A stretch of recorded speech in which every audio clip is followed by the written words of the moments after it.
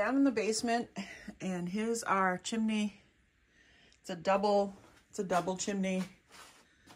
This stove here is just the basement stove, and it's got a clean out over there. Not very convenient because it's behind the stove. I don't know why anybody would do that. We did not design it that way. When we got the house, it was that way. This one goes to the one upstairs that we use all the time, and I want to check to see the flue is clean, and there could have been some stuff that's fallen down on the bottom. Usually there is, and when I open it, it usually falls out. So all the creosote cracked open, so I can just open it. It's already started to fall out, so I know it's got some stuff in there. So we ready? Oh, look at that. Oh, yuck. So that's all just fallen over the summer. We haven't used the wood stove all summer long, so that just falls out as we go. So I'm just going to clean it out into my bucket here best I can. Oh, that's way up in there too. But you can see it's all, look at it, all powdery. Oh man, is that full. That's one good thing about this stove, is that it cleans itself out pretty good. And we try not to burn wet wood. I mean, when you get wet wood, you get creosote really bad. So we try not to do that. Filling up my bucket.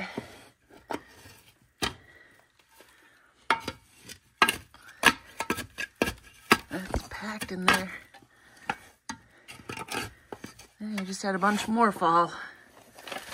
Look at that. Okay, I had this mirror right here that we use to look up the chimney to see that it's clear. It's cracked because I looked in it and I cracked it with my ugly mug. So let's see if I can tilt it. Yeah, it's still pretty plugged. So before we can start a fire, I'm gonna have to clean that out as much as I can. If I can, I'll have to wait for Scott to get the brush out, and we'll have to run it up through there to clean it out. But I don't see any daylight whatsoever. Okay, I got this flexible rod, so it bends, and I've got extensions right there. So I'm gonna try to stick that up, get some more to fall. See if we can clean it out a little bit.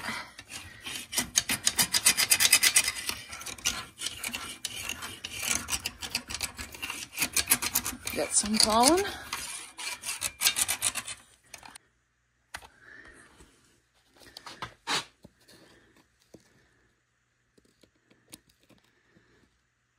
Oh, maybe a little hole there. You see a little tiny bit in the middle of the mirror there. So it's still got some creosote. Okay, I got my rod up in there. Let's see if we can see. Oh, look. Oh, I see light. I see the light. Woo! There it is. Got it clean, got it open. That's awesome. Got it dropped down there, and I scooped some out. So I'm going to get the rest of that out. Then we can go up and deal with the stove. Okay, now we're going to vacuum out the soapstone stove. We're going to clean up the top, get that all cleaned up so it's nice and fresh for a fire.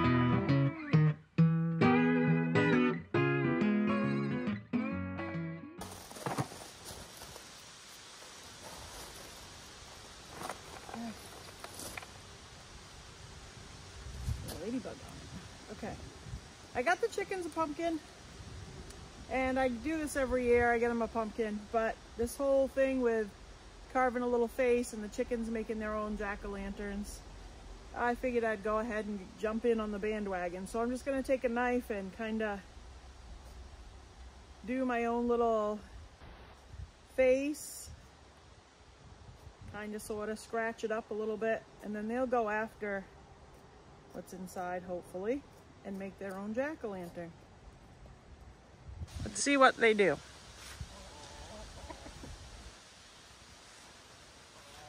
What is that thing? Huh? What is that thing?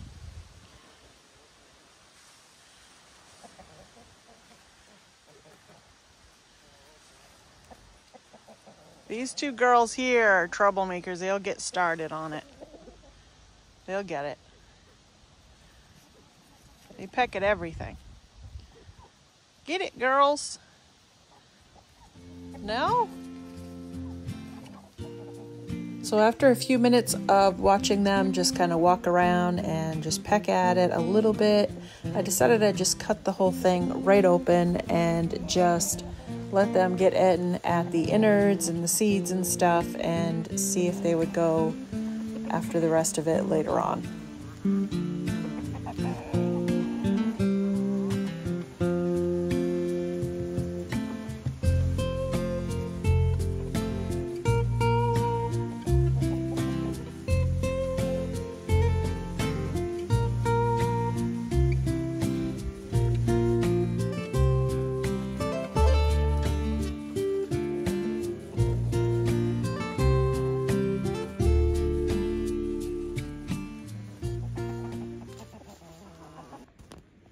Well, this is hilarious. The chickens have carved the pumpkin. That's what it looks like. They didn't do much of a job on it, but I'm sure they'll attack it. I've got it up here on their step, so they'll probably whack at it a little bit more. That's kind of funny though. Pretty cool looking pumpkin. I'm gonna empty out my rain barrel. Can't leave the water in there over winter. It will freeze up and break my rain catchment barrel, which we don't want to happen. So we're going to take the hose off and then open those up and let her roll. Let her empty.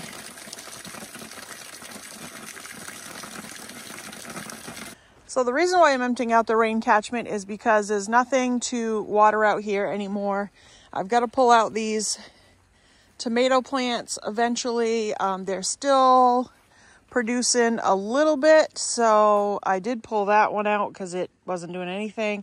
These still have a little bit on them. I'm going to let them go a little bit longer, but I'm not going to bother watering them. We're going to get rain here and there, and got some in there. And that's all we have really to water. I had some tomato plants in that planter. I harvested all those. It was just a few. And so we're just gonna pick what we can off this and probably just snack on them. There's not really much left. Then once we get rid of this, I have cardboard over here that I'm saving up that I'm gonna put on the beds to kill the weeds like there and there. The chickens have been in here and they've been dust bathing and working, but I really need to cut down this ragweed and these little prickly vine things and get rid of this stuff. And I'm going to lay the cardboard all on here, and I don't know what I'm going to put on it to hold it down, but I've got plenty of, I don't know, rocks and stuff around, kicking around that I can just grab. The chickens don't use this coop like to live in. They just like to go in there and hang out and stuff. So I could take some rocks from around it because that won't harm them. They stay in the big shed over there. So that's what we're going to do with this. My rain catchment's still emptying over there. Over by Laverne.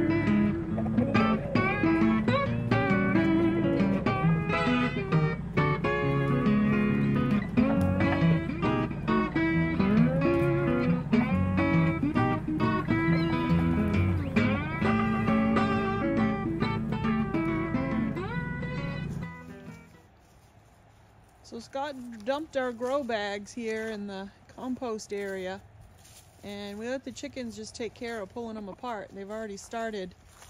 This has only been out here about an hour, and they've already knocked down a couple of them, spread them out, and then he'll come down with the tractor and turn them over, get it all mixed in with the dirt in the back. And that'll be some, I'll have to go through it and get rid of some of the rocks and sticks, but when we get ready, we'll be able to put that all in the raised beds, and that'll be good. There's some nice fresh dirt to put in there.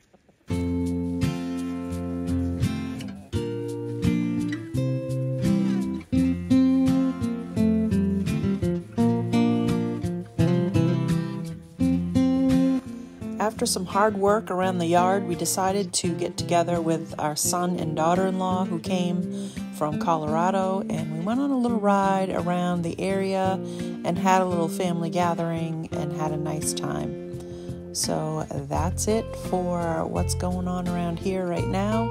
We'll see you again soon.